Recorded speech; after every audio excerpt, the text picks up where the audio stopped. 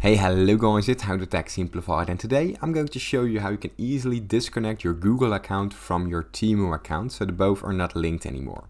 Now, it's very easy, so let's get straight into it. The first thing that you want to do, what you probably will do, is go to TEMU and go to the account security settings, and here try to unlink Google from your TEMU account. But as you can see, there's no button and you can't actually do it. So what you need to do is open up a different tab and go to your Google account, and from here open up the link, go to Google account in the top right corner.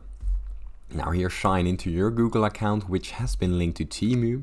Simply go down to security, and inside the security tab we scroll all the way down till we find your connection to third-party apps and services.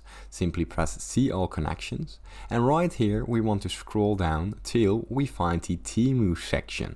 Simply open it up, and as you can see here we can delete all connections that you have with TEMU. Simply press this, press confirm, and right now you're no longer connected to TEMU, as you can see.